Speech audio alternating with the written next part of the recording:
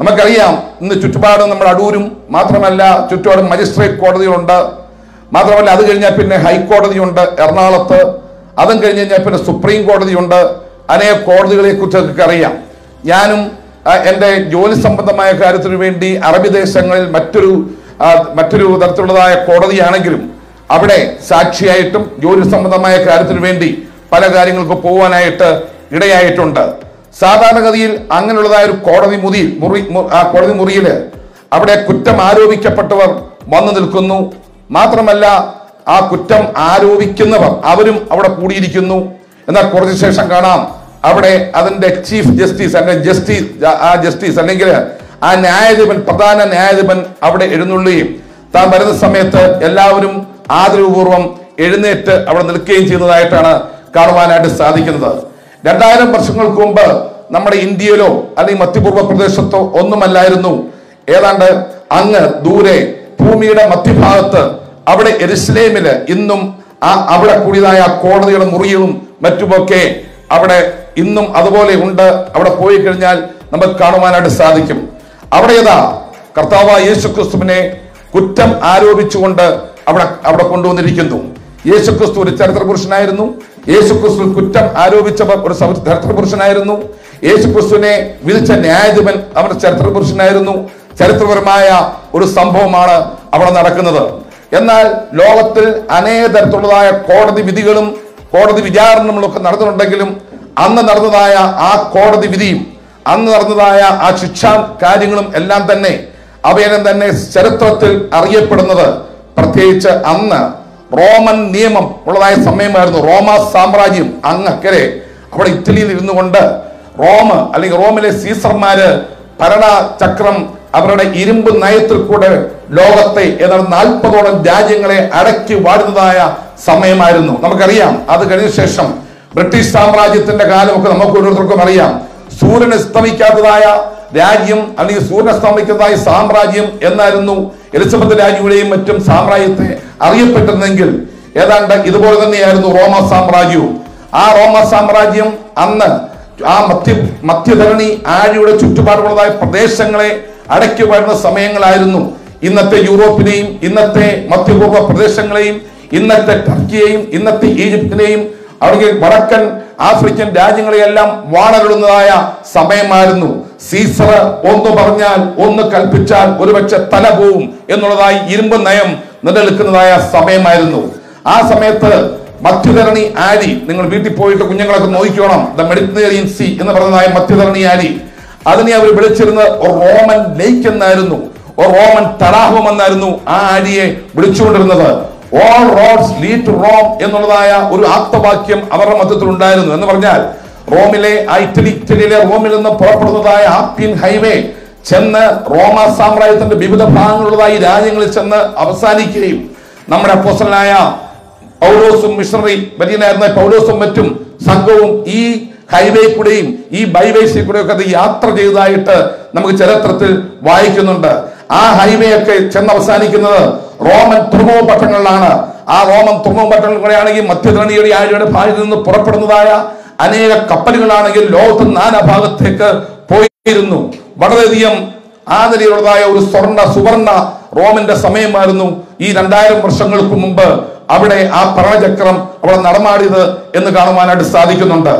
ആ നിലയിൽ റോമാക്കാരുടെ അല്ലെങ്കിൽ റോമൻ കൈസർമാരുടെ അവരുടെ ഭരണചക്രം എന്ന് പറഞ്ഞു കഴിഞ്ഞാൽ അവര് അടക്കി വാഴുന്നതായ അനേക രാജ്യങ്ങളുണ്ട്. നമുക്കറിയാം ബ്രിട്ടീഷുകാരെ 1600 തൊട്ട് ഇവിടെ കടന്നു വരികയും 1602 ഈസ്റ്റേൺ അല്ലെങ്കിൽ ബ്രിട്ടീഷ് ഈസ്റ്റേൺ അല്ലെങ്കിൽ ഇംഗ്ലീഷ് ഈസ്റ്റേൺ കമ്പനി എന്ന് പറഞ്ഞ് ഇവിടെ വരികയും നമ്മുടെ ഭാരതത്തിന്റെ സകല കാര്യങ്ങളും ചൂഷണം ചെയ്ത് അനേകം നല്ല കാര്യങ്ങളൊക്കെ ചെയ്തെങ്കിലും നമ്മുടെ കോഹിനൂർ രത്നം ഉൾപ്പെടെ എടുത്തുകൊണ്ടുപോയി ഭാരതത്തിലെ അനേക തരത്തിലുള്ളതായ ഉൽപ്പന്നങ്ങൾ ഇവിടുന്ന് കൊണ്ടുപോയി അവർ നല്ല രീതിയിൽ ജീവിക്കുകയുണ്ടായി എന്നുള്ള കാര്യമൊക്കെ ഹൈസ്കൂളോട്ട് ചരിത്രം പഠിക്കുന്നതായ നമുക്ക് ഓരോരുത്തർക്കും അറിയാം.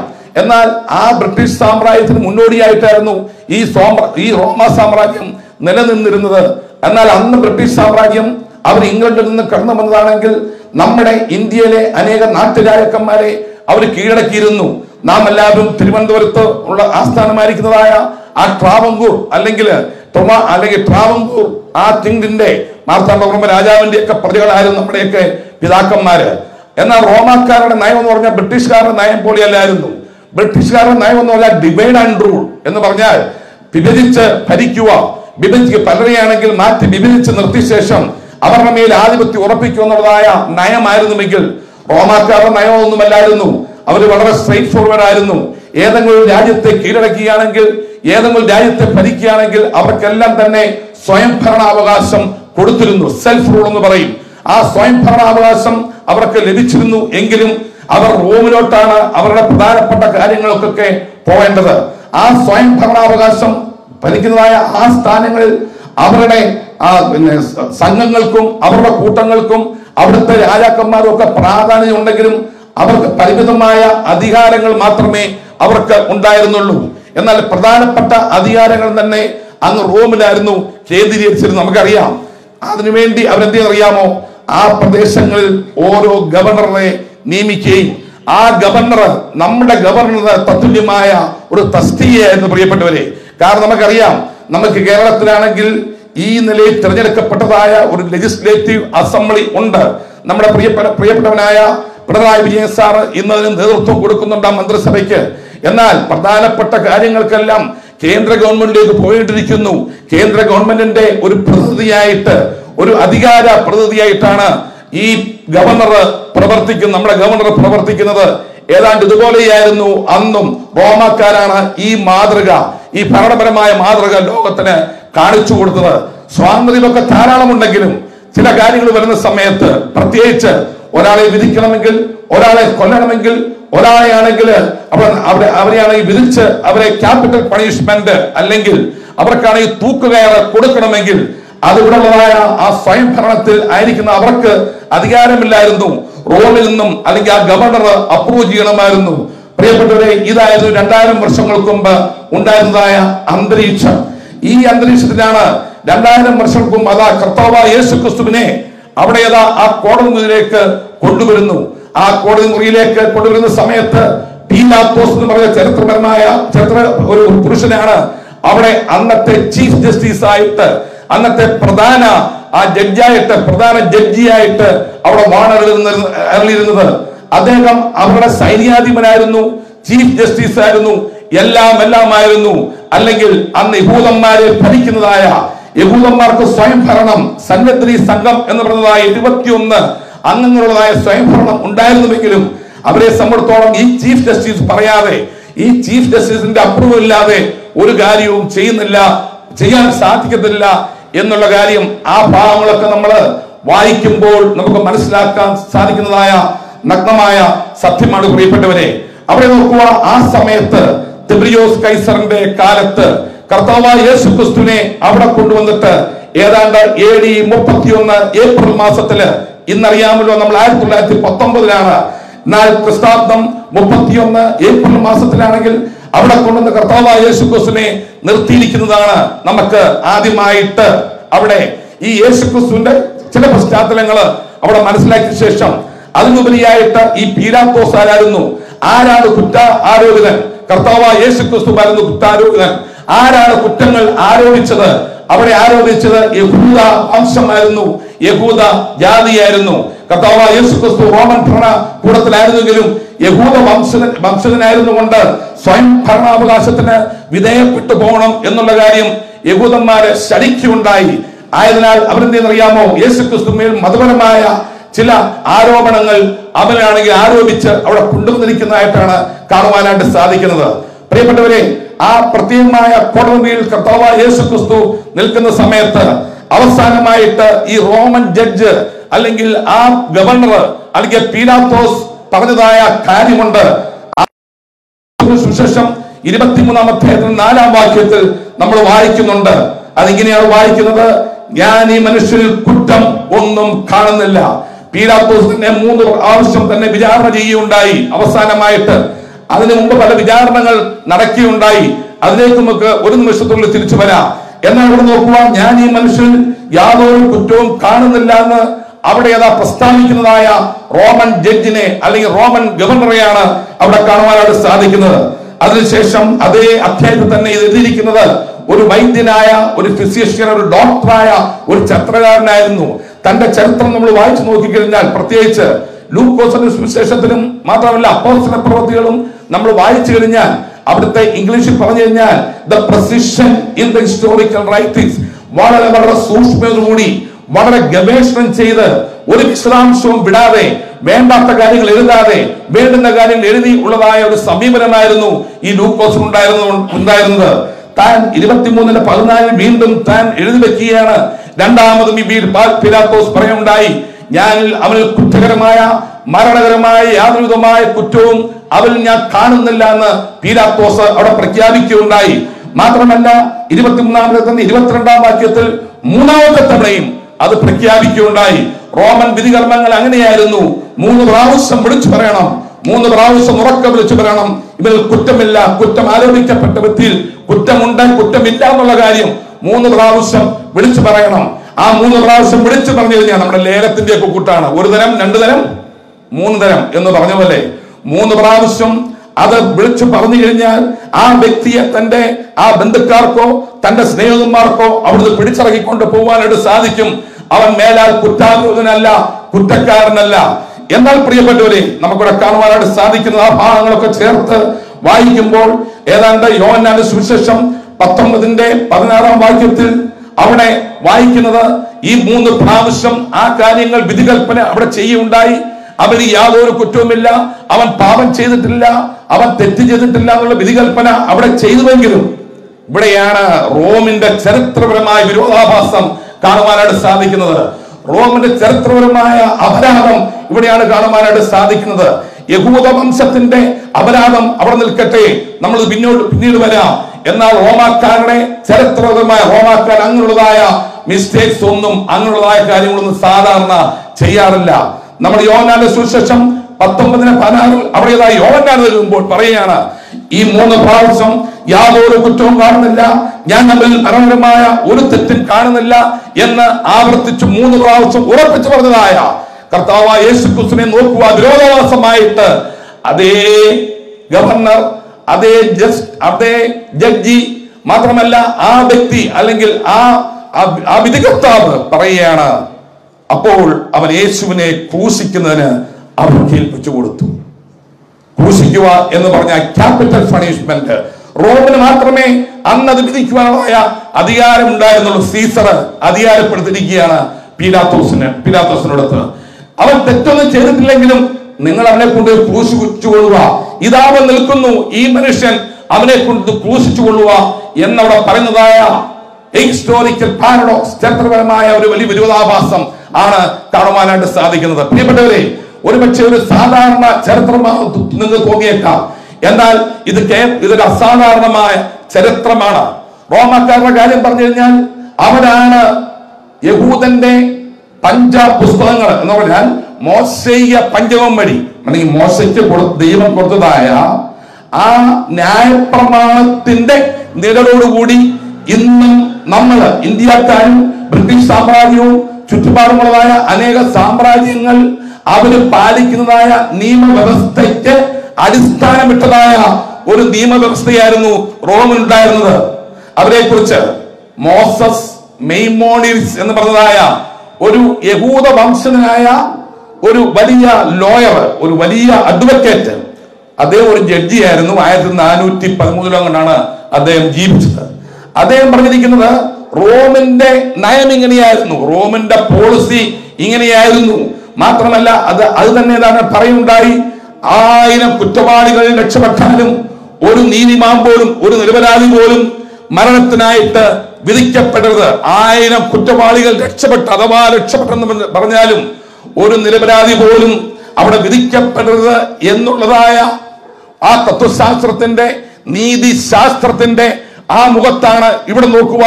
യാതൊരു തെറ്റും അവൻ ചെയ്തിട്ടില്ല എന്ന് 3 പ്രാവശ്യം പ്രഖ്യാപിക്കപ്പെട്ടവനായ യേശുക്രിസ്തുവിനെ, ചരിത്ര പുരുഷനായ കർത്താവായ യേശുക്രിസ്തുവിനെ എവിടെ മരണത്തിന് ഏൽപ്പിച്ചു കൊടുത്തു. ഇതൊരു വിരോധാഭാസമല്ലേ? ഇതൊരു ചരിത്രപരമായ വിരോധാഭാസമല്ലേ? മരണത്തിന് അവർ ഏൽപ്പിച്ചു കൊടുത്തു. നിങ്ങൾക്ക് ആ കാര്യം മനസ്സിലായി കാണുമെന്ന് വിശ്വസിക്കുന്നു. റോമ ചരിത്രത്തിൽ അങ്ങനെ നടന്നിട്ടില്ല, ബ്രിട്ടീഷ് സാമ്രാജ്യത്തിന്റെ ചരിത്രത്തിൽ അങ്ങനെ നടന്നിട്ടില്ല, ഇന്ത്യയിൽ അങ്ങനെ നടന്നിട്ടില്ല. നമുക്കറിയാം അനേക തരത്തിലുള്ള കേസുകൾ ഇന്ന് കോടതിയിൽ സ്ഥിതി ചെയ്യുന്നുണ്ട്. കഴിഞ്ഞ 33 മാസമായിട്ട് നമ്മുടെ നേരത്തെ ഉണ്ടായിരുന്നതായ നമ്മുടെ ധനമന്ത്രി ചിദംബരം അവിടെ തിഹാർ ജയിലിൽ കഴിഞ്ഞുകൂടുകയാണ്. തന്റെ വിചാരണ നടന്നുകൊണ്ടിരിക്കുകയാണ്. പക്ഷേ ആ വിചാരണയ്ക്ക് ശേഷം അവർ അവസാനമായിട്ട് അതിന്റെ സത്യം കൊണ്ടുവരേണ്ടിയിരിക്കുന്നു. അതാണ് നമ്മുടെ നീതിപീഠം ചെയ്യേണ്ടത്, നീതിപീഠങ്ങൾ ചെയ്യേണ്ടത്. എന്നാൽ ഈ ചരിത്രപരമായ കാര്യത്തിന് വേറൊരു ഭാഗത്ത് നമുക്ക് കാണുവാനായിട്ട് സാധിക്കുന്നത് കർത്താവായ യേശുക്രിസ്തുവിന് അവിടെ ജസ്റ്റിസ് കിട്ടിയില്ല. അവിടെ നിയമത്തിന്റെ യാതൊരു സാധൂകരണവും അവന് കിട്ടിയില്ല.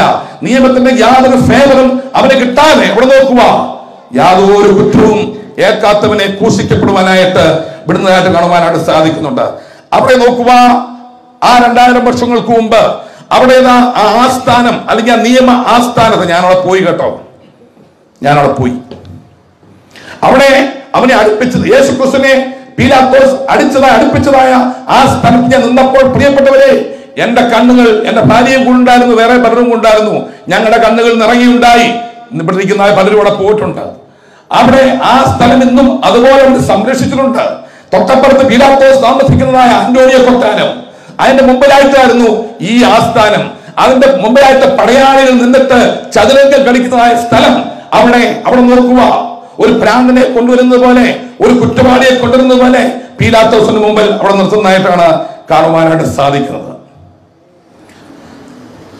പീലാത്തോസിന്റെ മുമ്പിൽ കർത്താവിനെ കൊണ്ടുവരുന്നത് വെള്ളിയാഴ്ച ദിവസം ഏതാണ്ട് രാവിലെ 7 മണിക്ക് ആദ്യമായിട്ട് കൊണ്ടുവരുന്നത്. അതിനു മുമ്പായിട്ട് യേശുക്രിസ്തു മതപരമായ യഹൂദന്റെ വിചാരണയ്ക്ക് വിധേയനായി കാണും. 3 വിചാരണകൾക്ക് അവൻ വിധേയനായി തീരുന്നു എന്ന് കാണുവാനായിട്ട് സാധിക്കുന്നുണ്ട്. തലേന്ന് വൈകുന്നേരം, വ്യാഴാഴ്ച വൈകുന്നേരം, അന്ന് 6 മണി ആയപ്പോൾ യെരുശലേമിന്റെ ആ തെക്ക് ഭാഗത്ത് ഉള്ളായിരുന്നതായ മാളികമുറി, ആ മാളികമുറിയിലായിരുന്നു മറിയയുടെയും മർക്കോസ് എന്ന് പറഞ്ഞതായ യോഹന്നാന്റെയും വീട്. മറിയയുടെ മകനായ മർക്കോസിന്റെ വീടായിരുന്നു. ഒരു ഡബിൾ സ്റ്റോറി. ആ വീട് ഇപ്പോഴും അവിടെ നിൽപ്പുണ്ട്. അവിടെ യെരുശലേമിന്റെ തെക്ക് കിഴക്കായിട്ട് താഴ്വരയിലാണ് ആ വീട് നിൽക്കുന്നത്. കർത്താവായ യേശുക്രിസ്തുവിന്റെ മാറിയ മുറിയിൽ തന്റെ ശിഷ്യന്മാരോടുകൂടിയായിരുന്നു. തന്റെ പെസഹ, അവസാനത്തെ പെസഹ താൻ ആചരിക്കുകയായിരുന്നു. അതുപോലെ തന്നെ ആദ്യത്തെ പാനപാത്രങ്ങൾ വെച്ചുള്ളതായ അതിന്റെ ഇൻട്രഡക്ഷൻ, അതിന്റെ ആരംഭവും അവിടെ കാണുവാനായിട്ട് സാധിക്കുന്നുണ്ട്. ഏതാണ്ട് 6 മണി മുതൽ കർത്താവ് രാത്രി ഏതാണ്ട് 11 മണി വരെ തന്റെ ശിഷ്യന്മാരോടുകൂടി അവിടെ ആ മാളിമുറിയിൽ സഭയിൽ ചെലവഴിക്കുന്നതായിട്ടാണ് കാണുവാനായിട്ട് സാധിക്കുന്നത്. അവിടെ വെച്ചായിരുന്നു യോഹന്നാന്റെ സുവിശേഷം 14-ാം അധ്യായം, 15-ാം അധ്യായം, 17-ാം അധ്യായം, 17-ാം അധ്യായത്തിലെ തന്റെ പ്രസ്താവനകളും ശിഷ്യന്മാരോട് അവർ പറഞ്ഞതായ മാളികമുറി പ്രഭാഷണങ്ങളും 17-ാം അധ്യായത്തിൽ ശിഷ്യന്മാർക്ക് വേണ്ടി കർത്താവായ യേശുക്രിസ്തു പിതാവിനോട് പ്രാർത്ഥിക്കുന്നതായ പ്രാർത്ഥനയും നടന്നത്. ഹാലേൽ, എല്ലാ ശബദത്തിന് ശേഷം അവർ ഹാലേൽ എന്ന് പറഞ്ഞ ഒരു സംഗീതം ഉണ്ടായിരുന്നു, ഒരു കീർത്തനം ഉണ്ടായിരുന്നു. അവർ പാടണം. പാടിയ ശേഷം ശിഷ്യന്മാരുടെ അവിടെ നിന്ന് ഇറങ്ങി, മാളികമുറിയിൽ നിന്ന് ഇറങ്ങിയ ശേഷം അവൻ വടക്കോട്ട് നടക്കുകയുണ്ടായി.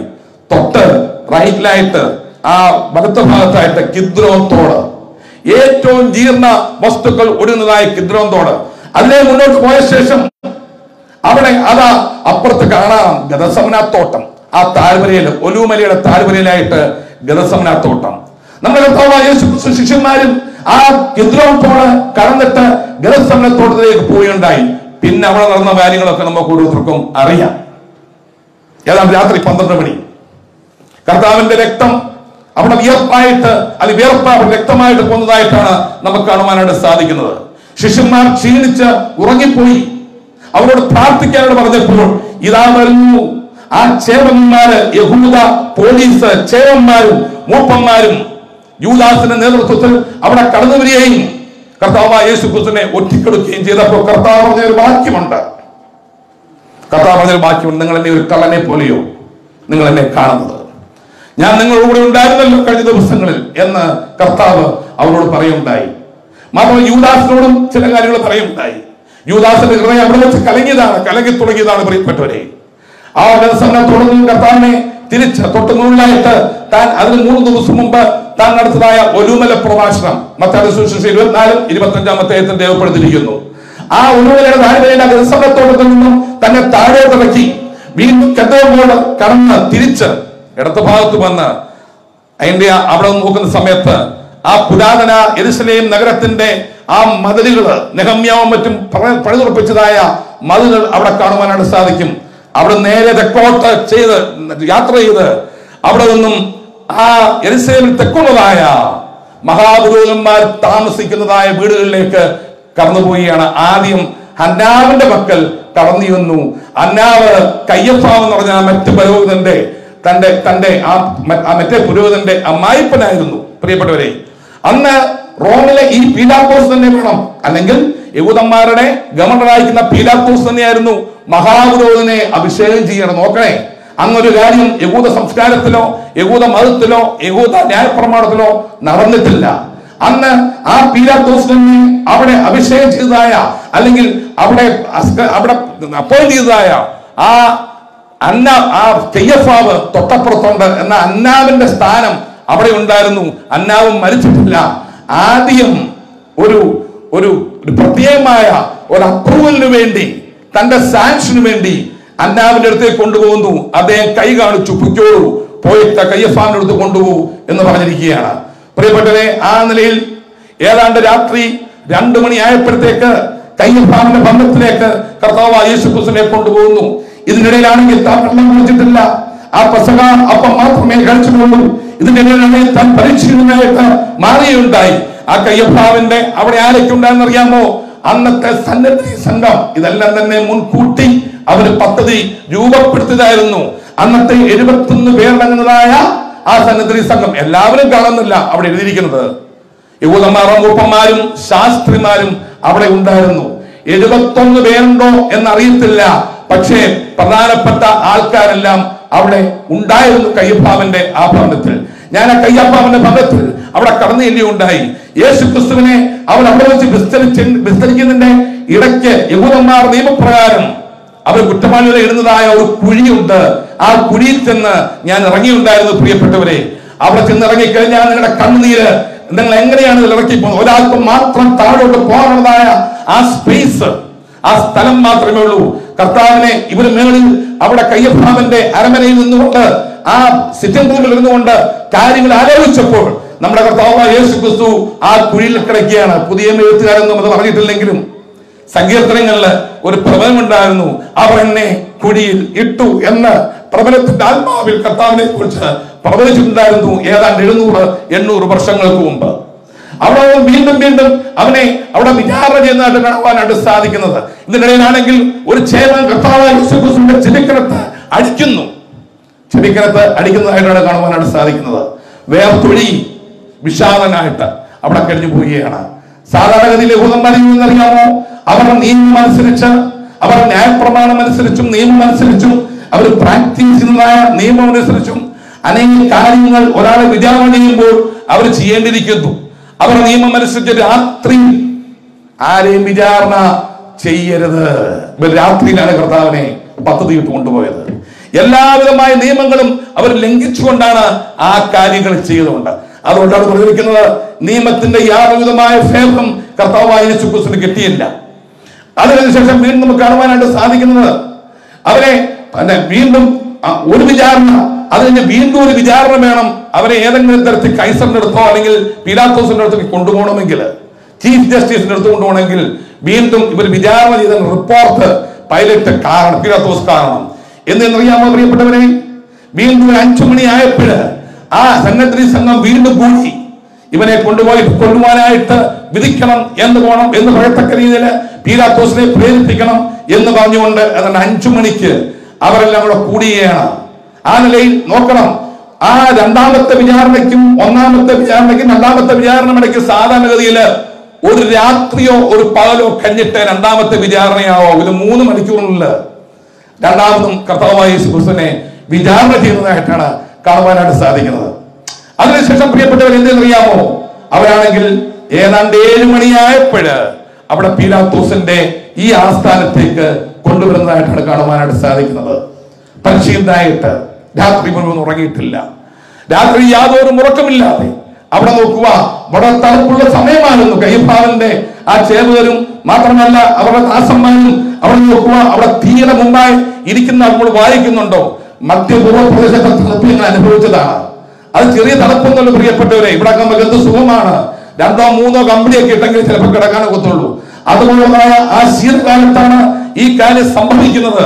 ആ നിലയിൽ പ്രിയപ്പെട്ട സഹോദരന്മാരെ, കർത്താവായ യേശു ക്രിസ്തുവിനെ അവസാനമായിട്ട് പീലാത്തോസിന്റെ അവിടെ മുമ്പിൽ നിർത്തിയിരിക്കുന്നതാണ് കാണുവാനായിട്ട് സാധിക്കുന്നത്. ഈ അടുത്ത സമയത്ത് നമ്മുടെ മുരളി സാർ, നമ്മുടെ കരുണാകരൻ സാറിന്റെ മകൻ മുരളി സാർ, അദ്ദേഹം നമ്മുടെ ഒരു പ്രധാനപ്പെട്ട പൊസിഷൻ ഇരിക്കുന്നതായ ഒരു വ്യക്തിയെ കുറിച്ച് ഒരു വാക്ക് പറയുന്നുണ്ടായി.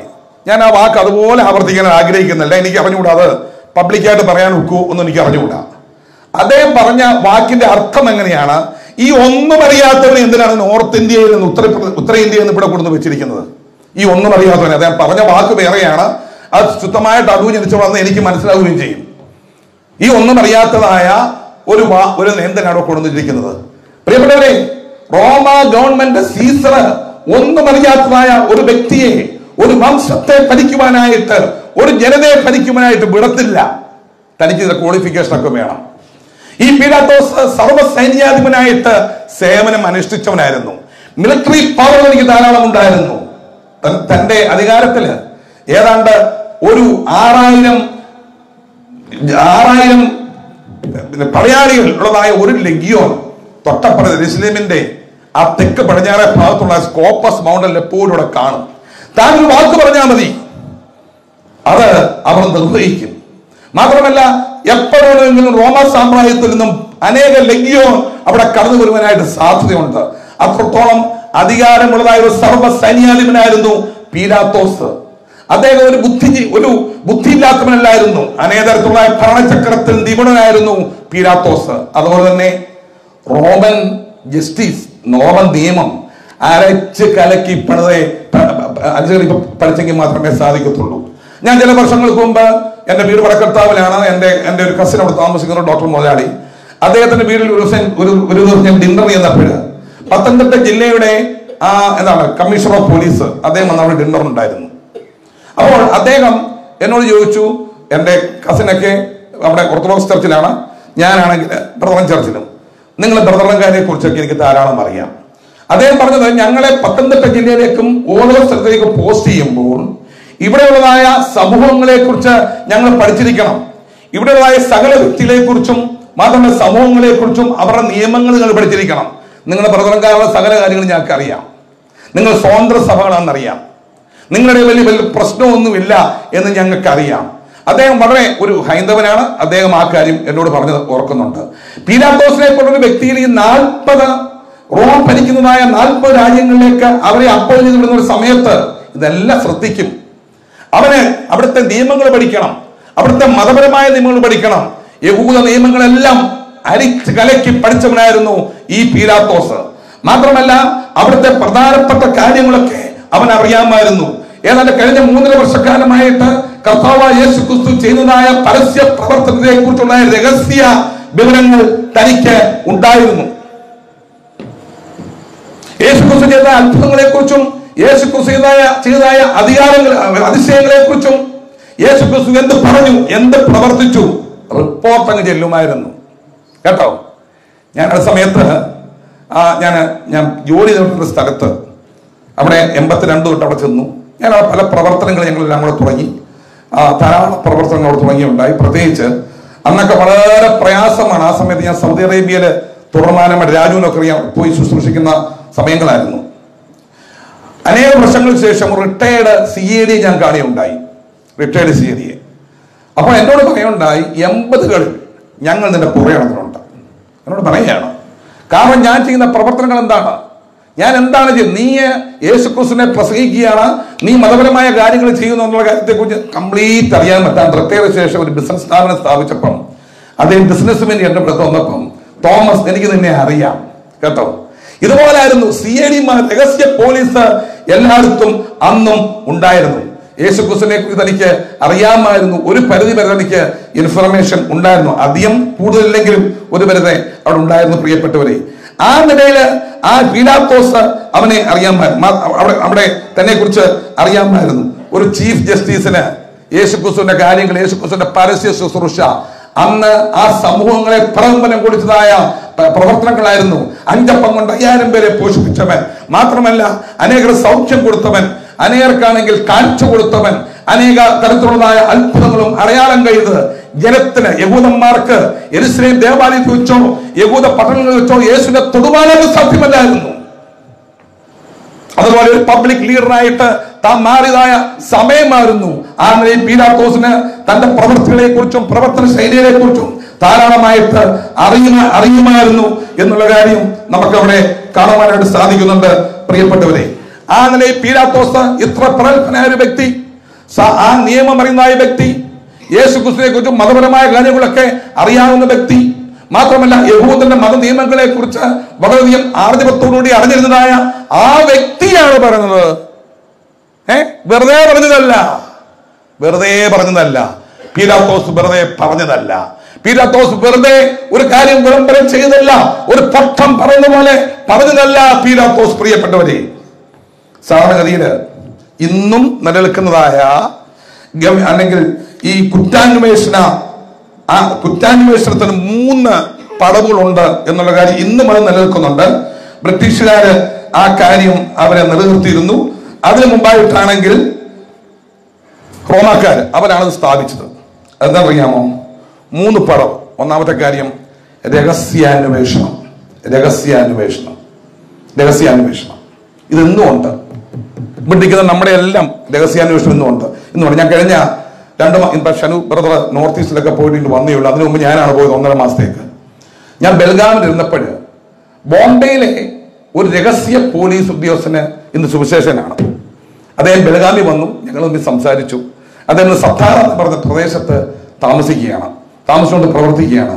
അദ്ദേഹത്തോട്, ഞാനും ബോംബെയിലായിരുന്നുകൊണ്ട് പണ്ട് പഠിച്ചതൊക്കെ ബോംബെയിലായിരുന്നുകൊണ്ട് അദ്ദേഹത്തെ ചില കാര്യങ്ങളൊക്കെ ചോദിച്ചപ്പോൾ എന്നോട് പറഞ്ഞു, പക്ഷെ രാജ തോമസ്, നമ്മൾ വിചാരിക്കുന്നൊന്നുമല്ല.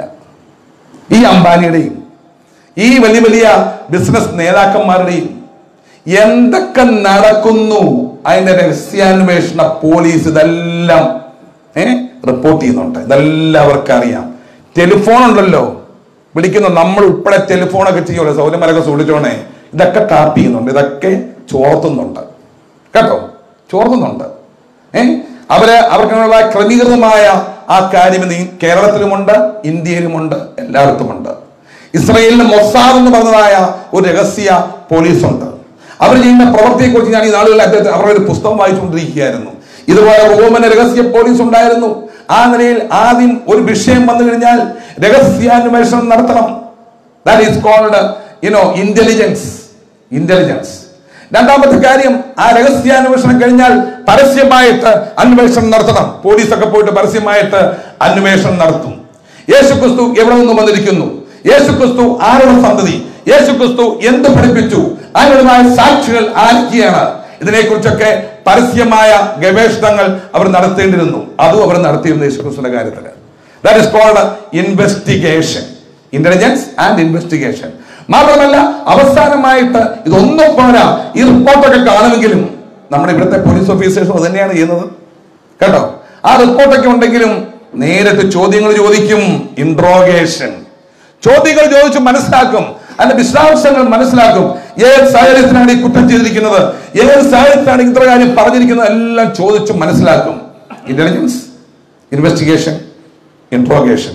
ഇംഗ്ലീഷിലാണെങ്കിൽ ഞാനത് അതിന്റെ അർത്ഥം നിങ്ങളോട് പറഞ്ഞെന്നറിയാം. പ്രിയപ്പെട്ടവരെ, ആ നിലയിൽ യേശുക്രിസ്തുവിനെ കുറിച്ച് ഈ 3 പടവുകളും പീലാത്തോസ് അവിടെ ചെയ്യുന്നതായിട്ടാണ് കാണുവാനായിട്ട് സാധിക്കുന്നുണ്ട്. ഈ 3 സ്റ്റെപ്സും പീലാത്തോസ് അവിടെ എടുക്കുന്നതായിട്ടാണ് കാണുവാനായിട്ട് സാധിക്കുന്നത്. ഈ 3 കാര്യവും അവൻ ചെയ്തു. തന്റെ രഹസ്യ അന്വേഷണന്മാർ യേശുക്രിസ്തുവിനെ കുറിച്ച് റിപ്പോർട്ട് കൊടുക്കുന്നുണ്ട്. ഇടയ്ക്ക് എന്തെന്നറിയാമോ? ഇടയ്ക്ക് ഹേരോദാവ് എന്ന് പറഞ്ഞ വ്യക്തിയുണ്ട്. മഹാനായ ഹേരോദാവിന്റെ കൊച്ചുമകനായിരുന്നു ഹേരോദാവിന്റെ കൊച്ചുമകൻ. ഇദ്ദേഹമായിരുന്നു ഗലീല പ്രദേശത്തിലെ ഗവർണർ.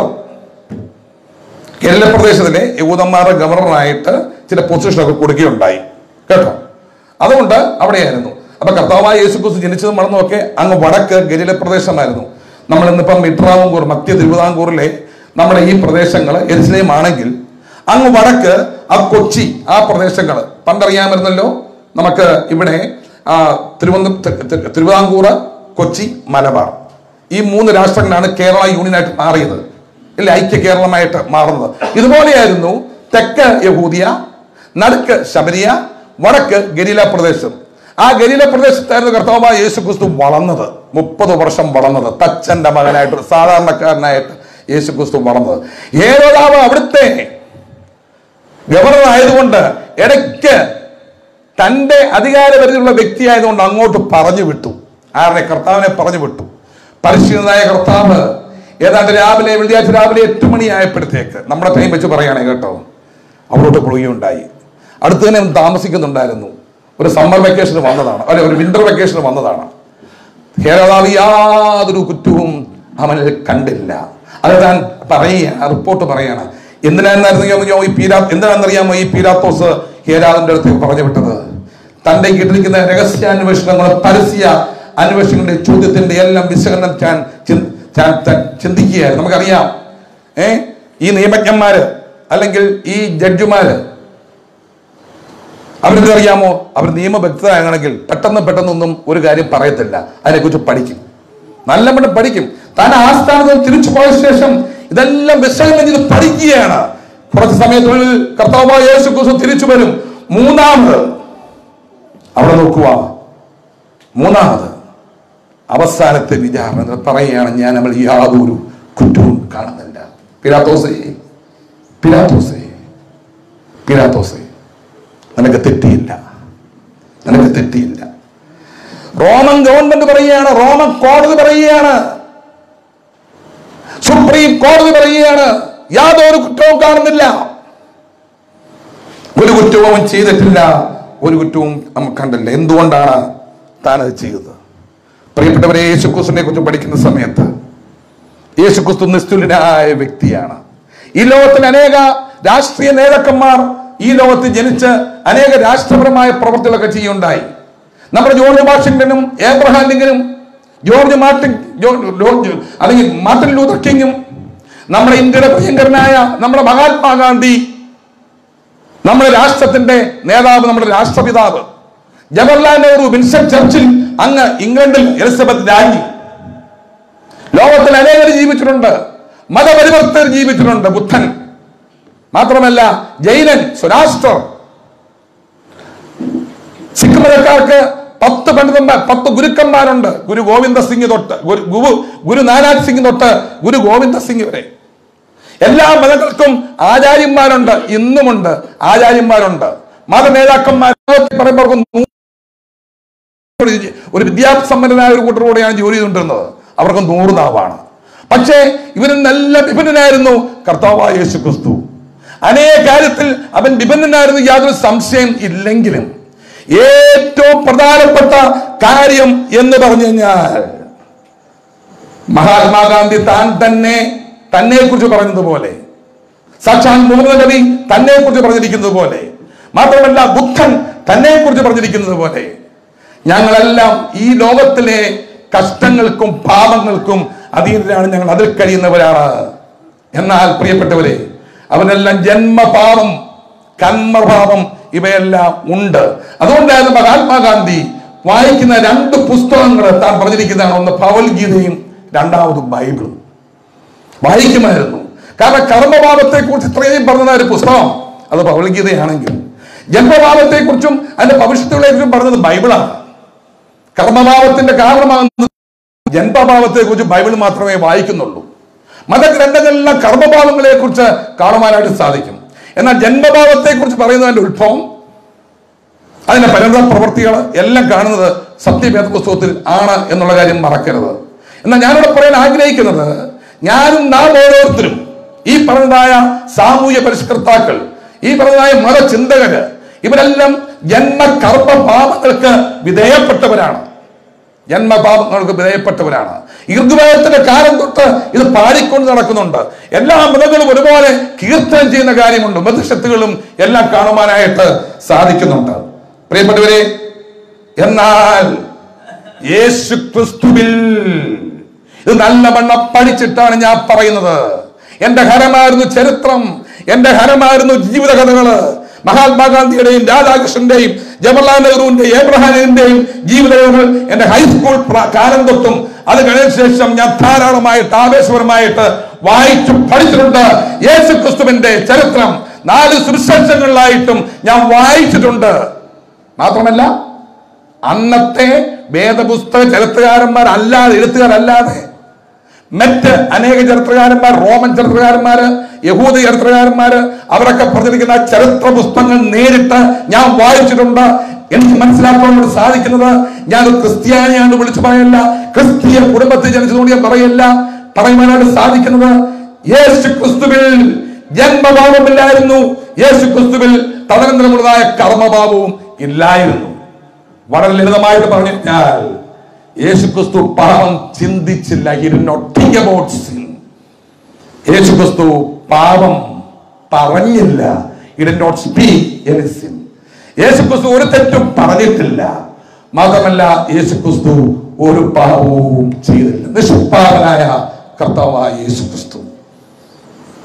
കർത്താവായ യേശു ക്രിസ്തു എന്തുകൊണ്ടാണ് ആ നിലയിൽ ജന്മകർമ്മഭാവങ്ങൾക്ക് അതിനായി തീരാഞ്ഞത്? അവൻ എന്തുകൊണ്ട് ജന്മകർമ്മഭാവങ്ങൾ അവനിലേക്ക് പ്രവേശിച്ചില്ല? വളരെ പറയാനുണ്ടെങ്കിൽ ഒറ്റ വാക്ക് പറഞ്ഞുകൊള്ളട്ടെ. ഞാനും നാം ഓരോരുത്തരും ജനിച്ചിരിക്കുന്നത്, മഹാത്മാ ജനിച്ചിരിക്കുന്നത്, ലോക നേതാക്കന്മാർ ജനിച്ചിരിക്കുന്നത്, രാഷ്ട്രീയ നേതാക്കന്മാർ ജനിച്ചിരിക്കുന്നത് പുരുഷ സ്ത്രീ ബന്ധത്തിൽ കൂടെയാണ്. അറിയാമല്ലോ, കൂടുതൽ പറയണ്ടല്ലോ. എന്നാൽ മനുഷ്യൻ ദൈവത്തോട് അനുസരണ കാണിച്ച്, നമ്മുടെ പൂർവ്വപിതാവ് പാപം ചെയ്തതായ അതേ സമയത്ത് തന്നെ ദൈവം അരുളി ചെയ്തു, പാപത്തിന്റെ പരിഹാരത്തിനു വേണ്ടി എന്ന് പറഞ്ഞാൽ ജന്മകർമ്മ പാപങ്ങളുടെ പരിഹാരത്തിനു വേണ്ടി സ്ത്രീയുടെ സന്തതി ഈ ലോകത്തിലേക്ക് ഇറങ്ങി വരും. യേശു ക്രിസ്തു മാത്രമാണ് സ്ത്രീയുടെ സന്തതി. യേശു ക്രിസ്തു മാത്രമാണ്. ഞാനും നീയും, എന്റെ അപ്പച്ചന്റെ പേര് തമ്പാൻ P.T. തോമസ്, സ്വല്പം വീശുവായിരുന്നു കേട്ടോ, ഇടയ്ക്കിടയ്ക്ക് പറഞ്ഞ ക്ഷമിക്കണം ജെയിംസ് കേട്ടോ. അതുകൊണ്ടാണ് ഞാൻ ഗൾഫിലൊക്കെ പോയത്. മാത്രമല്ല എന്റെ അമ്മച്ചിയുടെ പേര് റാഹേലമ്മ, റൈച്ചൽ എന്ന് വിളിക്കും. അവരുടെ മക്കളാണ്. അഭിമാനത്തോട് പറയണം, മോനാണ് ഞാൻ, മകനാണ് ഞാൻ, ഇല്ലേ? അഭിമാനത്തോട് പറയട്ടെ കേട്ടോ. എനിക്ക് മക്കളുണ്ട് 2 പേര്. മാത്രമല്ല എനിക്ക് 2 കൊച്ചുമക്കളും ഉണ്ട്. ഇവരെല്ലാം സ്ത്രീ പുരുഷ ബന്ധത്തിൽ കൂടെയാണ് ഞങ്ങളെല്ലാം ഉണ്ടായിരിക്കുന്നത്, നിങ്ങൾ ഓരോരുത്തരും ഉണ്ടായിരിക്കുന്നത്. എന്നാൽ എന്റെ കർത്താവ് കേവലം സ്ത്രീയുടെ സന്തതിയായിട്ട്. ഗലാത്യർക്ക് വരുന്ന സമയത്ത് ആ സ്ത്രീ ആരാണെന്നുള്ള കാര്യം അപ്പോസ്തലനായ പൗലോസ് വിവരിക്കുന്നുണ്ട്. കാലാന്തരത്തിൽ സ്ത്രീയുടെ സന്തതിയായിട്ട് കർത്താവായ യേശു ക്രിസ്തു ഈ ലോകത്തിൽ ജനിച്ചു. വേദനയിമിത്താൻ ജനിച്ചതായ കർത്താവ്. അതിനെക്കുറിച്ച് യെശയ്യാവെന്ന പ്രവാചകൻ പറഞ്ഞിരുന്നത്, അവ കന്യ ഗർഭിണിയായി ഒരു മകനെ പ്രസവിക്കും.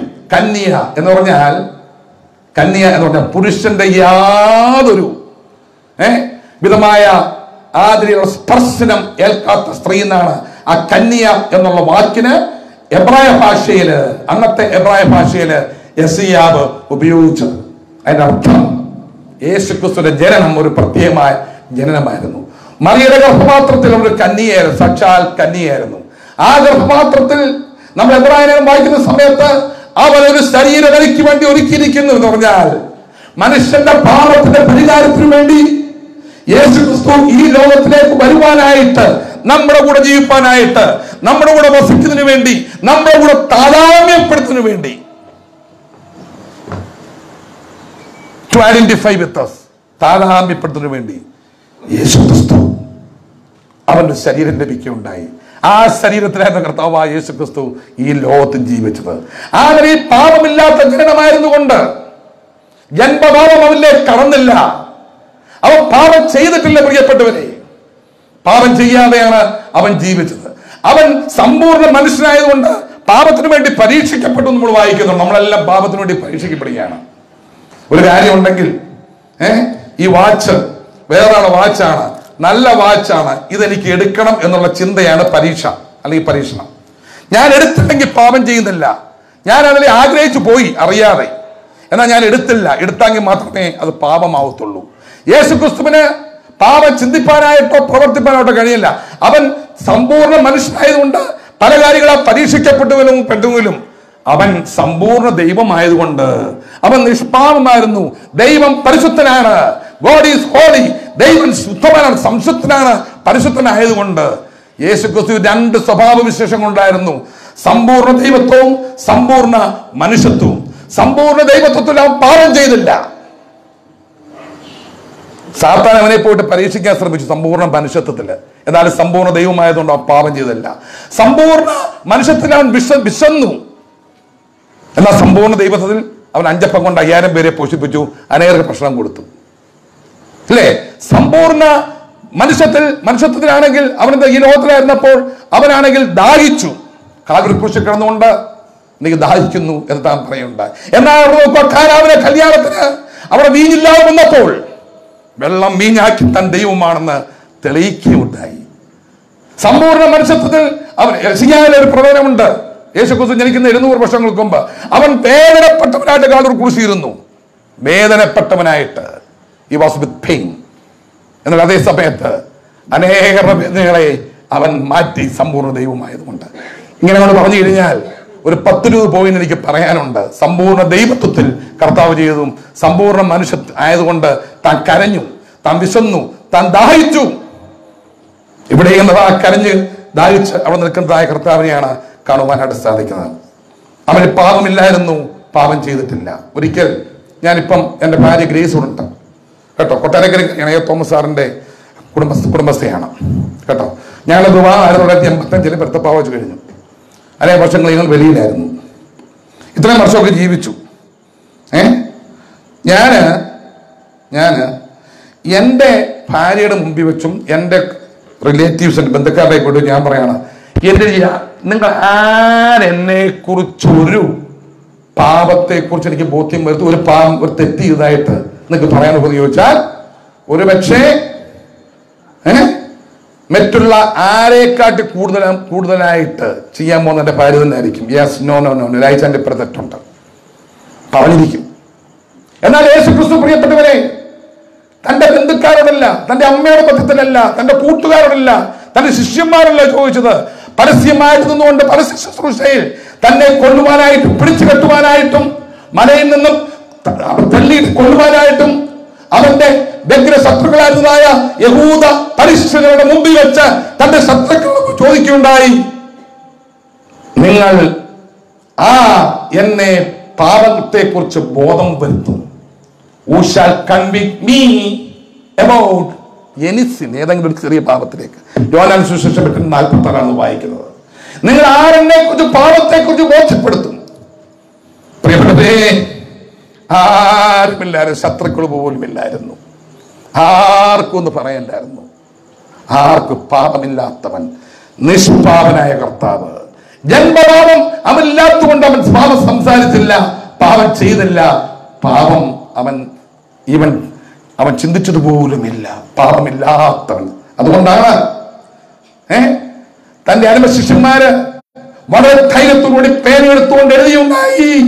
ദൈവത്തിന്റെ പരിശുദ്ധാത്മാവിന്റെ ആ വെളിച്ചത്തിൽ പ്രചോദനത്തിൽ അവർ 3.5 വർഷക്കാലം തന്നോട് ഭക്ഷിക്കുകയും ഉറങ്ങുകയും സഞ്ചരിക്കുകയും ചെയ്യുന്ന അടിസ്ഥാനത്തിൽ പത്രോസ് ഇക്കിനെറിഞ്ഞുണ്ടായി. താനായിരുന്നല്ലോ പ്രമാണിയായ വ്യക്തി, താനൊരു യഹൂദ പ്രമാണിയായിരുന്നല്ലോ നേരത്തെ തന്നെ. താൻ പറയുണ്ടായി, അവൻ പാപം ചെയ്തിട്ടില്ല, അവന്റെ വായിൽ വഞ്ചന ഒന്നും ഉണ്ടായിരുന്നില്ല. നമ്മൾ വാ തുറന്നാൽ കള്ളം, വഞ്ചന കേട്ടോ, കള്ളം, വഞ്ചന. മഹാത്മാഗാന്ധി പറഞ്ഞിട്ടുണ്ട്, ഞാൻ എത്രയോ വെള്ളക്കള്ളം പറഞ്ഞിട്ടുണ്ട് എന്ന്. 1 പത്രോസ് 2:23 നമ്മൾ വായിക്കുന്നത്. മാത്രമല്ല തന്റെ അരുമ ശിഷ്യനായിരുന്നതായി യോഹന്നാൻ കർത്താവിന്റെ മാറോടൊപ്പം ചേർന്ന് യോഹന്നാൻ 3:15 അവൻ പാപമില്ല. In him has no sin. അവനിൽ പാപമില്ല. ഏത് പാപത്തെ കുറിച്ച് നമ്മൾ എനിക്കെന്ന് അറിയാമോ? പാപങ്ങളെന്നല്ല, അവന് ജന്മപാപമില്ലായിരുന്നു യേശുക്രിസ്തുവിൽ. മാത്രമല്ല ഒരു തത്വശാസ്ത്രജ്ഞനായ അറിവിൽ ജ്ഞാനിയായിരുന്നതായ യോഹന്നാൻ ഒരു ചിന്തകനായിരുന്നു, അറിവിൽ ജ്ഞാനിയായിരുന്നതായ പൗലോസ് പറയുണ്ടായി കേട്ടോ. അവരെന്നും സാധാരണക്കാരല്ല, ഉത്തരവാദിത്തപ്പെട്ട എഴുത്തുകാരായിരുന്നു. അവർ പറയുണ്ടായി, പാപം അവൻ അറിഞ്ഞിട്ടില്ല. He knew not sin. ഒരു കാര്യം മാത്രമേ കർത്താവിന് അറിയാതുള്ളൂ, ചെയ്യാൻ അറിയാം, അത് പാപം മാത്രം. ബാക്കിയെല്ലാം അവന് ചെയ്യാം. പാപമില്ലാത്തവൻ. ചരിത്രത്തിൽ പ്രിയപ്പെട്ടവരെ, ലോക ചരിത്രത്തിൽ എത്രയോ ചരിത്രകാരന്മാരുടെ എത്രയോ ഞാൻ വായിച്ച് തള്ളിയിട്ടുണ്ട്, ഹരമായിട്ട് ഇന്നും വായിച്ചുകൊണ്ടിരിക്കുകയാണ്. എന്നാൽ പ്രിയപ്പെട്ടവരെ, ഞാൻ ക്രിസ്ത്യാനി ആയതുകൊണ്ട് പറയല്ല, ഒരു പാരഡോക്സ്, വിരോധാഭാസം യഹൂദന്റെ ചരിത്രത്തിലെ കറുത്ത അക്ഷരങ്ങളായിട്ട് എഴുതി വെച്ചിരിക്കുന്ന കാര്യങ്ങൾ, അക്ഷരങ്ങളായിട്ട് എഴുതി വെച്ചിരിക്കുന്നത് ആയിരമാരും എഴുത്തുകാരും സാഹിത്യകാരന്മാരും നമ്മുടെ വള്ളത്തോളിനെ പോലുള്ളവര്, നമ്മുടെ നല്ല ഇന്ത്യയിലെ നമ്മുടെ കേരളത്തിലെ തന്നെ എഴുത്തുകാര് രാജാറാം മോഹൻറായ് അല്ലെങ്കിൽ വിവേകാനന്ദൻ അങ്ങനെയുള്ളവര് അനേക തത്വചിന്തന്മാരൊക്കെ എഴുതുപോലെ only in Christ there is no sin. തെറ്റില്ല, കാരണം ജന്മപാപവുമില്ല കർമ്മവുമാവില്ല. എന്നാൽ ഇവിടെ നോക്കുക, ചരിത്രപരമായ കിലോമീറ്റർ 80 ഞങ്ങൾ ആ വഴിയെ കൂടെ ഒക്കെ യാത്ര ചെയ്തു. യെരുശലേമിന്റെ പടിഞ്ഞാറ് ഭാഗത്ത് മധ്യധരണി ആഴി ഉണ്ട്. എന്നാൽ നമ്മൾ ഇവിടുന്ന് നമ്മുടെ അറേബ്യൻ സമുദ്രമാണല്ലോ, അതുപോലൊരു തുറമുഖ പട്ടണമായിരുന്നു സ്ഥലത്ത്. ഈ കൈസരിയയിലായിരുന്നു ഗവർണറായിരുന്നു താൻ. ഈ കൈസരിയയിലേക്ക് താൻ ഗവർണറായിരിക്കുമ്പോൾ തന്നെ അറിയാമോ, തന്റെ വേദപുസ്തകത്തിൽ പറഞ്ഞിട്ടില്ല, അന്നത്തെ ചരിത്രത്തിൽ ജോസിഫസ് എന്ന് പറയുന്ന യഹൂദ ചരിത്രകാരന്റെ ചരിത്ര പുസ്തകത്തിൽ പറഞ്ഞിരിക്കുകയാണ്. യഹൂദ ചരിത്രകാരന്റെ വാർസ് ഓഫ് ദി ജൂസ്, യൂതന്മാരുടെ യുദ്ധങ്ങൾ എന്നുള്ള പുസ്തകത്തിൽ പറഞ്ഞിരിക്കുന്ന കാര്യമാണ്. അങ്ങ് വടക്ക് കർമ്മേൽ പർവ്വതത്തിൽ, നമ്മുടെ ഏലിയാവ് പോയ കർമ്മേൽ പർവ്വതം വലിയ മലപ്രദേശം പോലെ ജല സുലഭതയുണ്ട്. അവിടെ ഒന്നും ഒരു പൈപ്പ് പോലെ അന്നത്തെ ഒരു കല്ലുകൊണ്ട് ഉണ്ടാക്കിയതായ ഒരു, ഞാനത് പോയി കാണുകയുണ്ടായി, ഇപ്പോഴും അവിടെ നിൽപ്പുണ്ട്. അവിടെ കൂടെ വെള്ളം ഇങ്ങനെ കൊണ്ടുവരണം. നമ്മുടെ ഈ കനാല് പോകുന്ന കാണത്തില്ല, ചിലപ്പോൾ റോഡിന്റെ മുകളിൽ കൂടെ കനാല് പോകുന്ന കാണത്തുണ്ട്, അതുപോലെ കൊട്ടാരക്കരയ്ക്ക് ഉണ്ടല്ലോ കനാല് കേട്ടോ. അവിടെ കൂടെ വെള്ളം ഇങ്ങനെ കൊണ്ടുപോകാനുള്ള ജലപാത സൃഷ്ടിച്ചപ്പോൾ ഗലീലയിലെ ആ യഹൂദന്മാര് ഞങ്ങളുടെ കൃഷിസ്ഥലത്തൂടുകയാണ് ഇത് പോകുന്നതെന്ന് പറഞ്ഞിട്ട് അവരാണ് ഈ വിപ്ലവം ഉണ്ടാക്കി. അവരുടെ പ്രശ്നമാണ്. ഇന്ന് കണ്ടേ നമ്മുടെ തിരുവനന്തപുരത്തെ കോടതി കണ്ട് നടക്കുന്നത് അല്ലേ, അവിടെ എല്ലാവരും കൂടെ വിപ്ലവം ഉണ്ടാക്കുന്നു, അല്ലെങ്കിൽ അവരെല്ലാം കൂടി ചെയ്യുന്നു, വിപ്ലവം ഉണ്ടാക്കി. തന്നെന്നറിയാമോ, ചില യഹൂദന്മാരെ കൊന്ന് അവരുടെ രക്തം യാഗങ്ങൾ കലക്കി ശിക്ഷ കൊടുത്തു. അങ്ങ് റോമില് അറിഞ്ഞു, സീസർ നീ ഇത് ചെയ്യരുത്, റോമൻ നയമല്ല, ഒന്നാമത്തെ ഭയനിർദ്ദേശം, ഒന്നാമത്തെ വാണിങ്. എന്നിട്ട് പറഞ്ഞു, യഹൂദന്മാരെ നീ വേദനിപ്പിക്കരുത്, യഹൂദ വിപ്ലവം ഉണ്ടാക്കരുത്. ഇന്ത്യ പറഞ്ഞു ഞാൻ കതർനാ ആത്മീലോകെ, സാധാരണ ആൾപ്പോരൊന്നുമല്ല, അവന്റെ കയ്യിലിരിക്കുന്ന വിഷമാണ്. അവനാണെങ്കിൽ അവന്റെ സ്വഭാവമൊക്കെ അറിയാമല്ലോ. ഇന്ന് ഇസ്രായേൽ നിൽക്കുന്ന എങ്ങനെയാണ് ആ അറബി രാജ്യങ്ങളുടെ മുമ്പിൽ, അതൊക്കെ പ്രബലമാണ്, അതിലൂടെ പോകുന്ന ആഗ്രഹിക്കുന്നില്ല. രണ്ടാമത്തെ കാര്യം അവൻ അതും കഴിഞ്ഞിട്ട് യെരുശലേമിന്റെ കൂടെ ചാർജ് കിട്ടിയപ്പോൾ അങ്ങ് ഈ കൈസറെ പ്രസാദിപ്പിക്കാനൊരു കാര്യം ചെയ്തു. ആ കൈസറിനെ ആ വിഗ്രഹങ്ങൾ ഉണ്ടാക്കിക്കൊണ്ടെന്ന് യെരുശലേമെല്ലാം കൊടുത്ത് സ്ഥാപിച്ചു. യഹൂദന്മാര് രംഗപ്രവേശനം ചെയ്തു. ഞങ്ങളെ ഏകദൈവത്തെ വിഗ്രഹങ്ങളെ ആരാധിക്കാത്തവരാണ്, എടുത്തുകൊണ്ട് പോകാൻ പറഞ്ഞു വിടുന്ന. ഇവൻ പറഞ്ഞു ഞാൻ പോകത്തില്ല. വീണ്ടും സംഘർഷം. അവസാന യഹൂദന്മാര് പറഞ്ഞു, നീ ഇവിടുന്ന് പോയില്ല എങ്കിൽ ഞങ്ങൾ വിപ്ലവം ഉണ്ടാക്കും എന്ന് പറയുണ്ടായി. കൈസർ അറിയുന്നു. അങ്ങ് 2500 മൈൽ അപ്പുറത്തു നിന്നും രണ്ടാമത്തെ വാണിങ് ആർക്ക്? ഈ പറഞ്ഞതായ പീലാത്തോസിന്.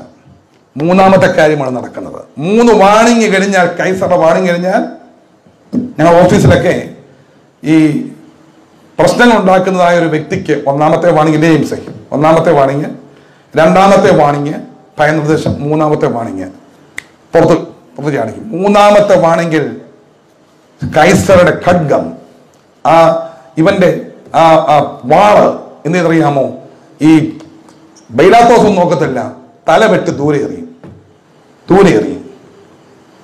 ഈ സമയത്താണ് യേശുക്രിസ്തുവിനെ അവിടെ കൊണ്ടുവരുന്നത്. യാതൊരു പാപവും ചെയ്യാത്തവനാണെങ്കിൽ, യാതൊരു തെറ്റും ചെയ്യാത്തവനാണെങ്കിലും അവൻ പറയുകയാണ്, അവനെ ക്രൂശിക്കുക. അവർക്ക് യാതൊരു നിയമ സാധുതയില്ലാതെ, നിയമത്തിന്റെ യാതൊരുമായ ഫേവർ ഇല്ലാതെ പറയുകയാണ്, അവൻ തെറ്റ് ചെയ്തോ ഇല്ലയോ ഞാൻ പ്രശ്നമല്ല, അവനെ ക്രൂശിക്കുക എന്ന് പറയുകയാണ്.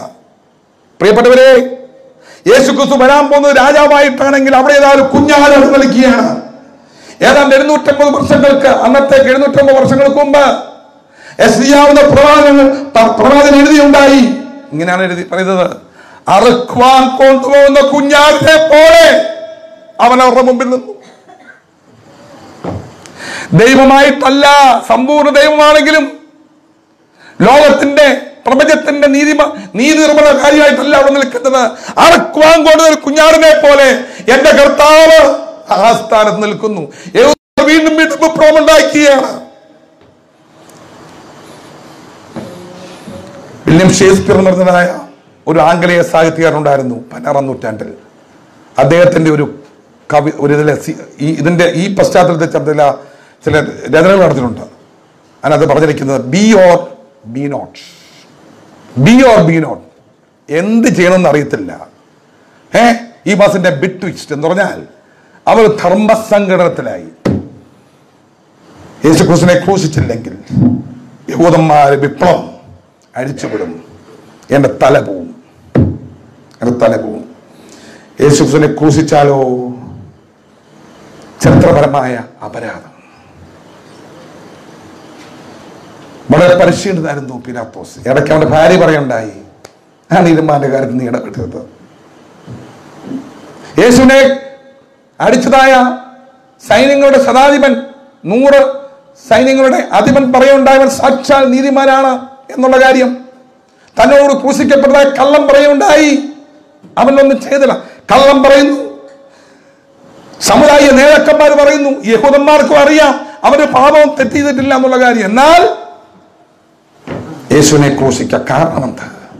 അയ്യോ, പ്രവചനങ്ങൾ എഴുതി വെച്ചിട്ടുണ്ടായിരുന്നു, പ്രവചനങ്ങൾ എഴുതി വെച്ചിട്ടുണ്ടായിരുന്നു. മശിയ രാജാതി രാജാവായിട്ടല്ല, മാത്രമല്ല ഈ ഭൂമിയിലേക്ക് വരാൻ പോകുന്നത് സദ്വർത്തമാനം അറിയിച്ചുകൊണ്ട് മനുഷ്യന്റെ വീണ്ടെടുപ്പിന് വേണ്ടി, മനുഷ്യന്റെ മോക്ഷത്തിന് വേണ്ടി ഈ ലോകത്തിലേക്ക് ഇറങ്ങി വരണം, അഭിഷക്തൻ ഛേദിക്കപ്പെടണമെന്ന് ദാനിയേൽ പ്രവചനമൊക്കെ പറഞ്ഞിട്ടുണ്ടായിരുന്നു. മശിയ ഛേദിക്കപ്പെടേണ്ടിരുന്നു. അതിന്റെ ആശ്ചര്യമായ നിറവേറുന്ന പോലെ പ്രിയപ്പെട്ടവരെ, അവിടെ ഒരു ആടിനെ പോലെ, ഒരു കുഞ്ഞാടിനെ പോലെ എന്റെ കർത്താവ് നിൽക്കുകയാണ്. പരിശീലനാണ്, ദാഹമുണ്ട്, വിശപ്പുണ്ട്, ആരും സ്വല്പം വെള്ളം കൊടുക്കുന്നില്ല. അവനെ കൊണ്ടുപോകുന്ന ആയിരം കാഴ്ചയാണ് കാണുവാനായിട്ട് സാധിക്കുന്നത്. ബറബാസിനെ വിട്ടുതരിക, ബറബാസിനെ വിട്ടുതരിക. അവന്റെ രക്തം ഞങ്ങളുടെ പേരും വരട്ടെ അവർ വിളിച്ചു പറഞ്ഞു. 7 സാധിച്ചു. യഹൂദൻ ലോകത്ത് നാനാഭാഗത്തേക്ക് വെട്ടപ്പെട്ടവനായിട്ട്, ചിതറപ്പെട്ടവനായിട്ട് പോയിട്ടുണ്ട്. കൊച്ചിയിലും വന്നു, അത് വേറെ ചരിത്രമാണ്. എന്നാൽ അവരുടെ ആ തലമുറയെ പോലും ആ രക്തം ചെല്ലത്തക്ക രീതിയിൽ അവർ തീരുമാനമെടുത്തു, യേശുക്രിസ്തുവിനെ ക്രൂശിക്കുവാനായിട്ട് കൊണ്ടുപോകുന്നു. നമ്മുടെ സുവിശേഷം 27:24 വായിക്കുമ്പോൾ പീലാത്തോസ് വെള്ളമെടുത്തു, കൈ കഴുകി. പീലാത്തോസ് വെള്ളമെടുത്ത് കൈ കഴുകി. പീലാത്തോസിന് യഹൂദ നിയമങ്ങൾ അറിയാമായിരുന്നു. നിങ്ങൾ ആവർത്തന പുസ്തകം 21-ാം അധ്യായം വായിക്കുമ്പോൾ, ബൈബിളുള്ളവർ വായിക്കുമ്പോൾ അവിടെ പറഞ്ഞിട്ടുണ്ടായിരുന്നു, അവിടെ ന്യായപ്രമാണം പറഞ്ഞിട്ടുണ്ട്. എപ്പോഴാണ് ഒരുവൻ വെള്ളമെടുത്ത് കൈ ഇടുന്നത്? അവിടെ പോയി വായിച്ചു നോക്കിയോളൂ. 21:1 മുതൽ 9 വരെ അവിടെ നമുക്ക് ദർശിക്കുന്നത് പ്രിയപ്പെട്ടവരെ, ഒരു അനാഥ പ്രേതം വയലിൽ കിടന്നു കഴിഞ്ഞാൽ,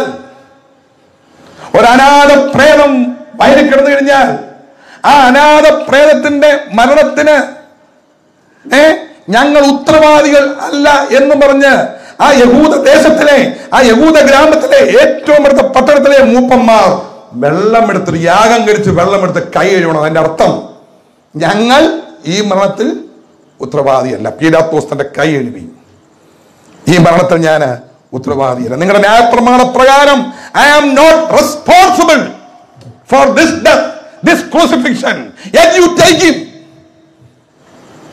നിങ്ങൾ കൊണ്ടുപോയിക്കോളൂ, ഞാൻ ഉത്തരവാദിയല്ല. കൈ കഴുകി. പിന്നീട്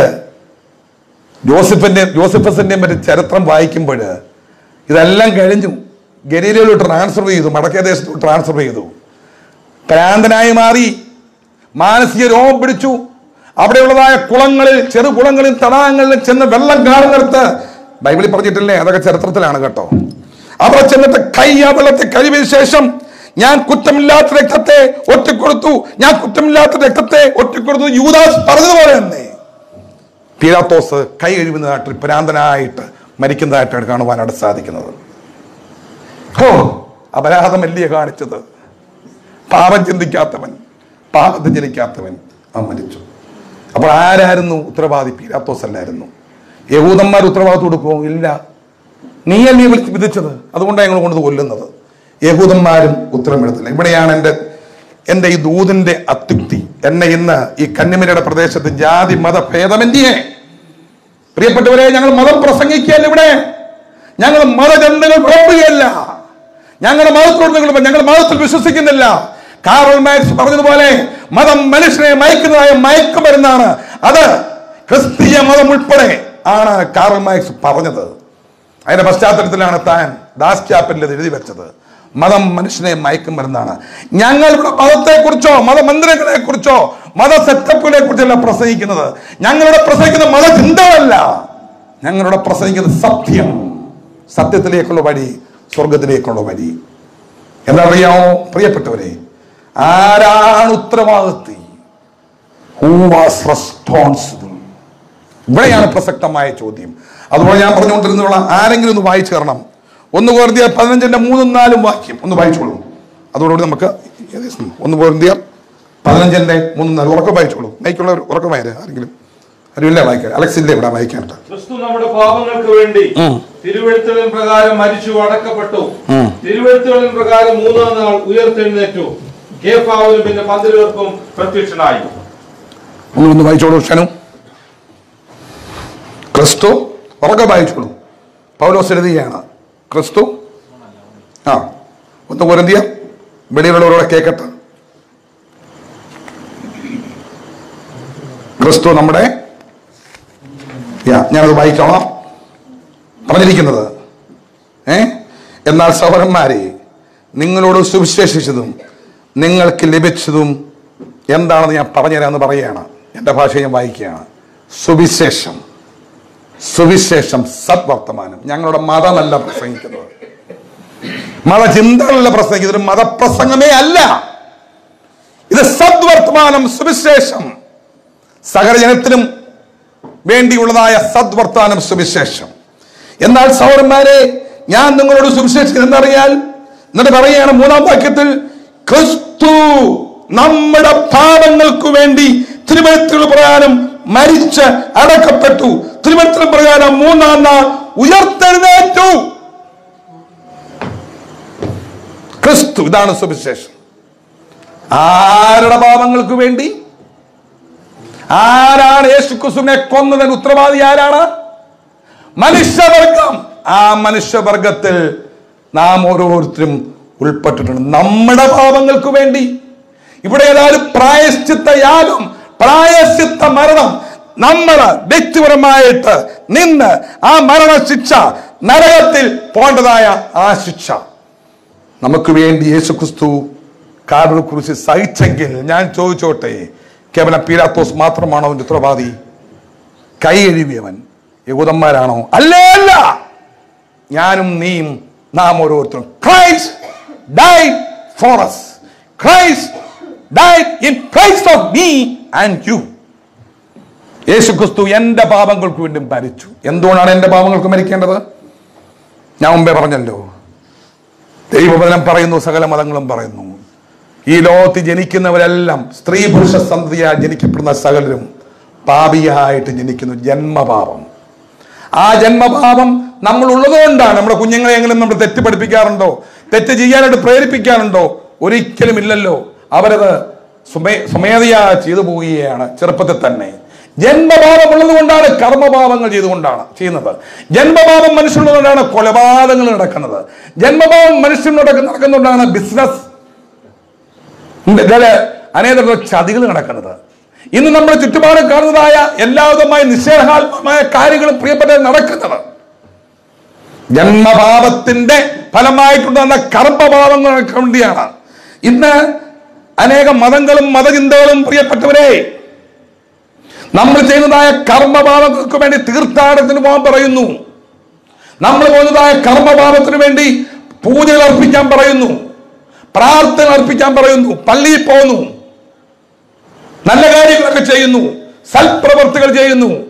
എല്ലാം ചെയ്ത് അഥവാ നമ്മുടെ കർമ്മപാപങ്ങൾക്ക് വേണ്ടി പരിഹാരം വരട്ടെ എന്നൊന്ന് സങ്കല്പിക്കുക.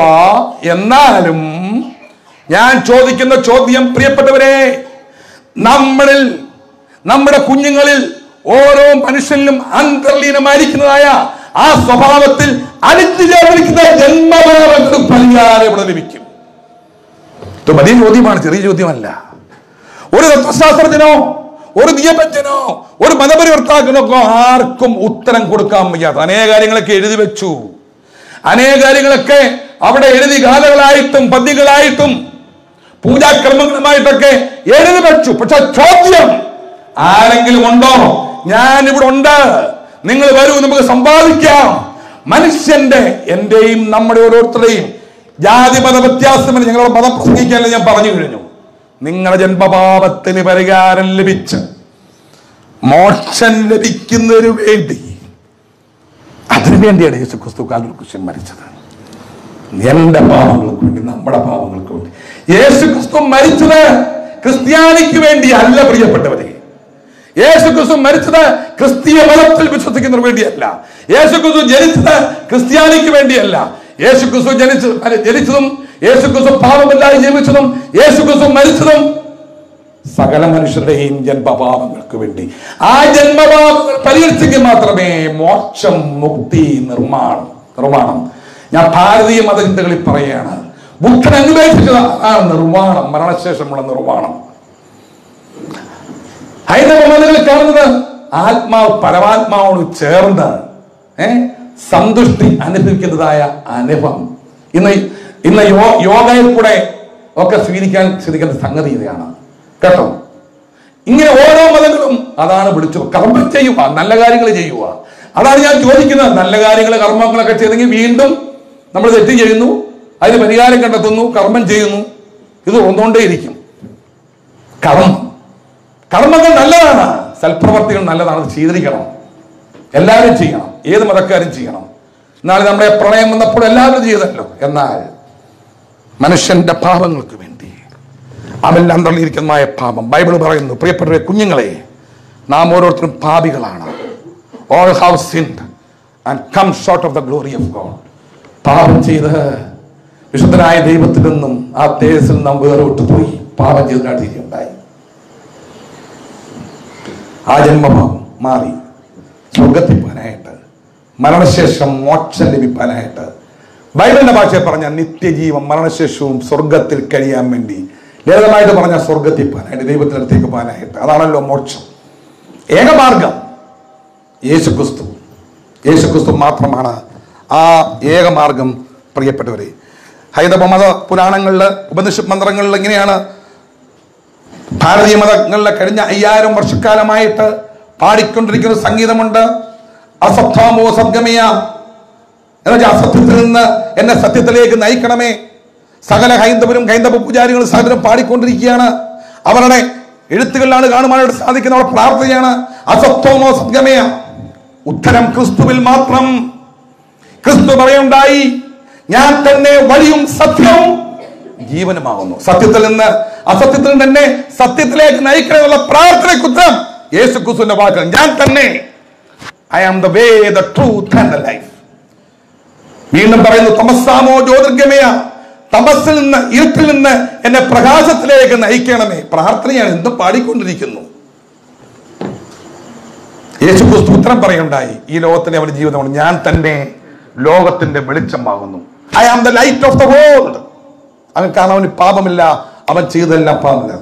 അവസാനമായിട്ട് പറയാണ്, മൃത്യോർമ്മ അമൃതങ്കയ, മരണത്തിൽ നിന്ന് അമരത്വത്തിലേക്ക്, നിത്യതയിലേക്ക് എന്നെ ചേർക്കണമേ. ഉത്തരം ഞാൻ തന്നെ പുനരുത്ഥാനവും ജീവനും ആകുന്നു. യേശു ക്രിസ്തു പറയുണ്ടായി.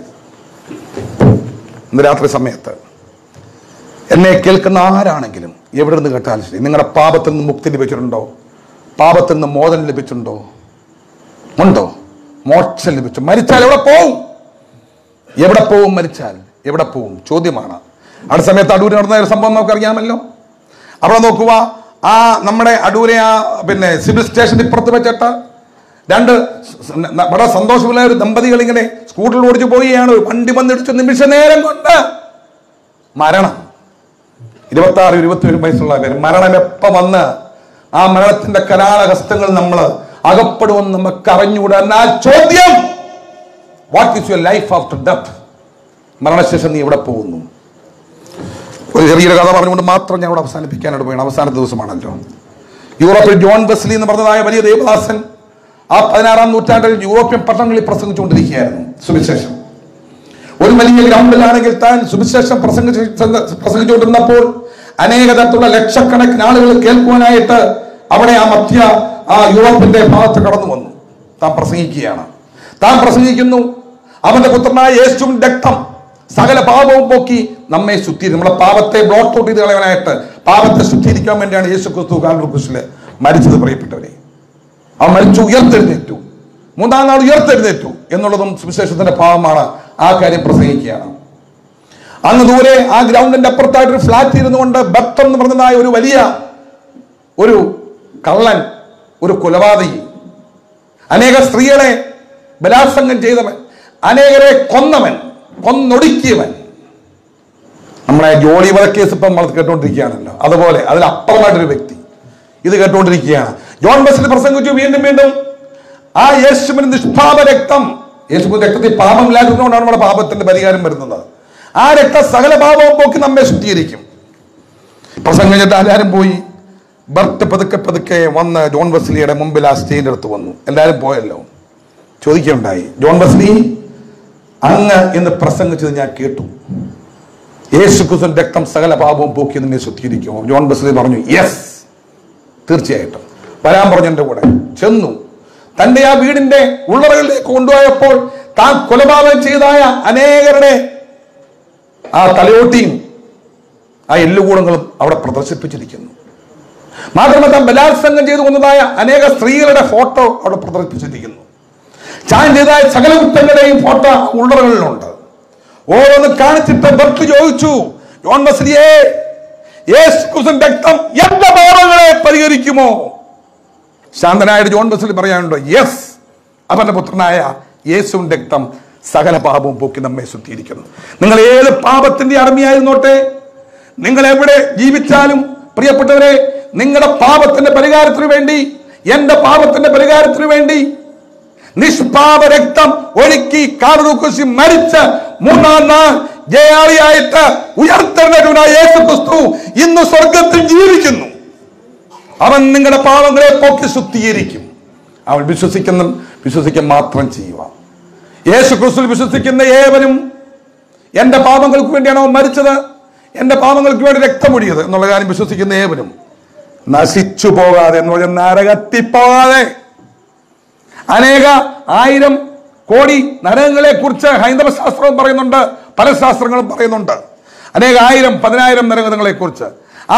ആ തീ ചെന്ന് നിബന്ധിക്കാൻ നിത്യത അവിടെ ആത്മാവ് വസിക്കാതെ,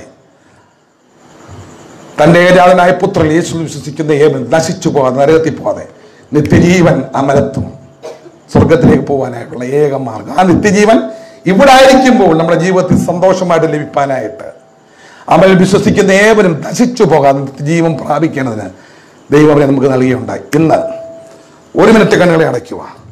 നിങ്ങൾ എവിടെ ഇരുന്നാലും ശരി കണ്ണുകളെ അടയ്ക്കുക. ആരെങ്കിലും ഉണ്ടോ?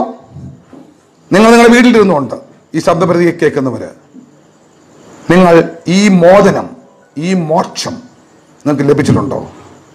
അവൻ വിശ്വസിക്കുന്ന ഏവനും, യേശു ക്രിസ്തു വിശ്വസിക്കുന്ന ഏവനും, യേശു ക്രിസ്തു ദൈവമാണ്, അവൻ കർത്താവാണ്. അവൻ ഈ ലോകത്തിലേക്ക് ഇറങ്ങി വന്ന് പാപമില്ലാതെ ജീവിച്ച് എൻ്റെ പാപത്തിൻ്റെ പരിഹാരത്തിന് വേണ്ടി കാൽവരി ക്രൂശിൽ മരിച്ചു.